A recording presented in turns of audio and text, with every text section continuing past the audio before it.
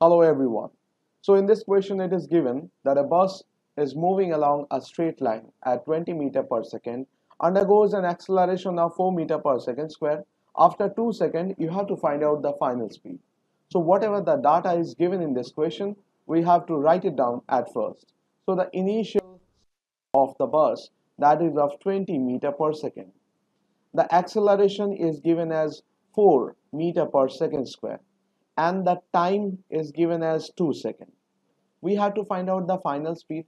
The final speed is given by v, that is equals to u plus of at. Here v is the final speed, u is the initial speed, a is for acceleration and t is for time. The initial speed of the bus, that is of 20, plus of, it is moving with an acceleration of 4 meter per second square, and we have to find out the speed after 2 seconds. So at the place of time we should write down the value of 2. So in this case that is of 20 plus of 4 2s are 8. So after calculation we are getting the answer as 28 meter per second. So option D is the correct answer. Thank you.